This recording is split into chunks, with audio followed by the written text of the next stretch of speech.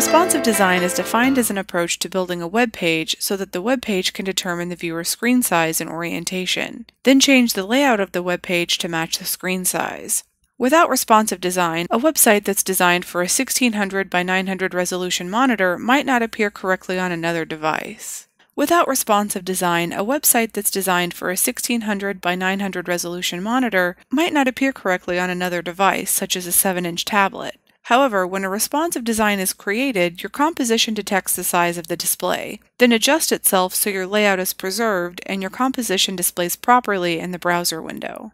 In this lesson, we'll discuss how to set the stage for a responsive design, prepare elements for a responsive design, position your elements relative to the stage, use global or applied coordinates, and select a layout preset and change the default layout settings.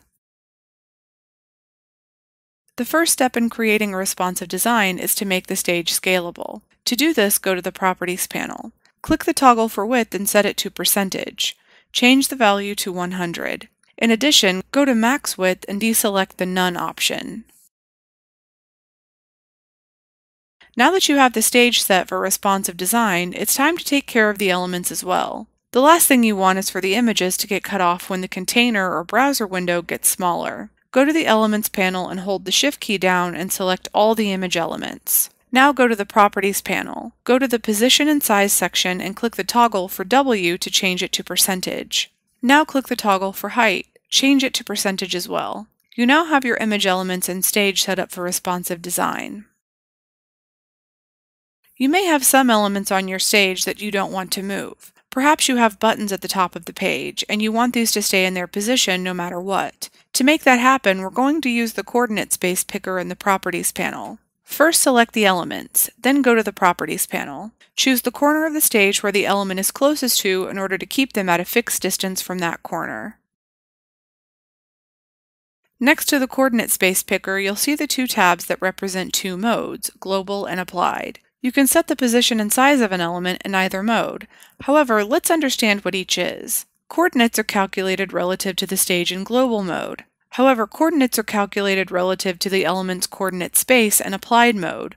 What that means is this. If you select an element and click on global mode, the position may be 178 pixels on the x-axis and 247 pixels on the y-axis. This reflects its position from the top left stage corner. But if you select an element and click on Applied Mode, the coordinates will change to R 179 pixels and T 147 pixels. This reflects its own coordinate space. It's 179 pixels from the right edge of the stage and 147 pixels from the top edge of the stage.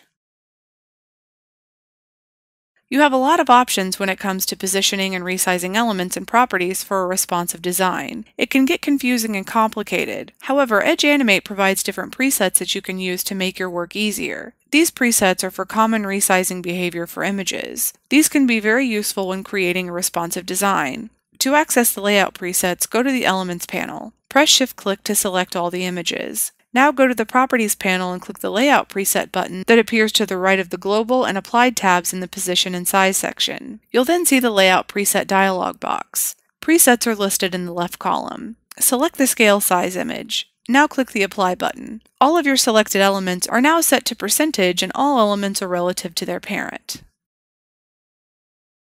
The default setting when you create and position new elements are to use pixels as the measurement and to measure from the upper left corner of the stage. However, this can be changed by going to the Layout Defaults panel in the Tools panel. When you click on the button, you'll then see the Layout Defaults panel. In addition to setting the unit of measurement and the point of reference, you can also choose to use IMG tags for images, as well as set the height and width to auto for images. Whenever you make changes to the layout defaults, the changes are made for the current composition only. They're not saved for use with future compositions.